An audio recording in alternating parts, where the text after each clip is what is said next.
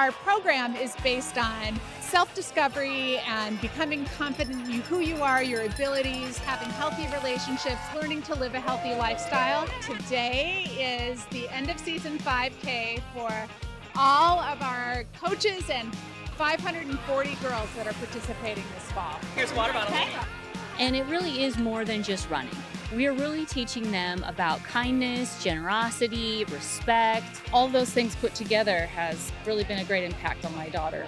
Just lots of different life skill lessons to make strong young women. I've seen them encourage each other during the runs and in the practices, where at the very beginning you didn't see much of that. I used to not know anyone on Girls on the Run. That was mainly what I was nervous about, but now I know everyone. A lot of these girls come from families, maybe challenging home life. So this is really your chance to really impact them and teach them some of those life skills that they're not getting at home.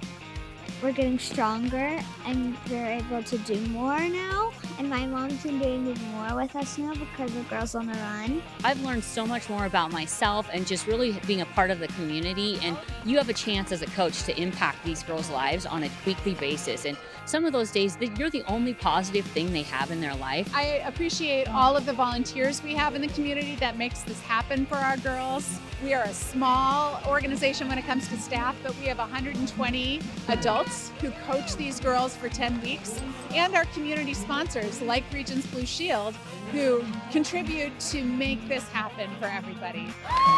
We are so grateful.